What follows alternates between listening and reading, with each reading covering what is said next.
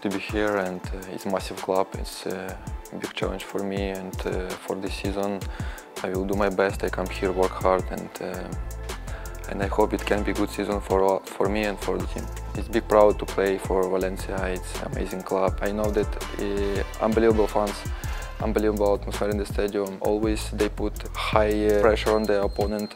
It's big proud to be here, and I think this year a lot of work to be successful.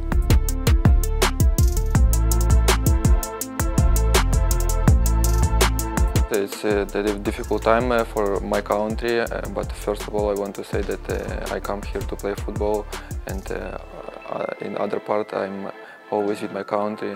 In different ways I support my country, and I hope I will feel also from people in Valencia support my country. I think I'm a hard worker. I want to always improve.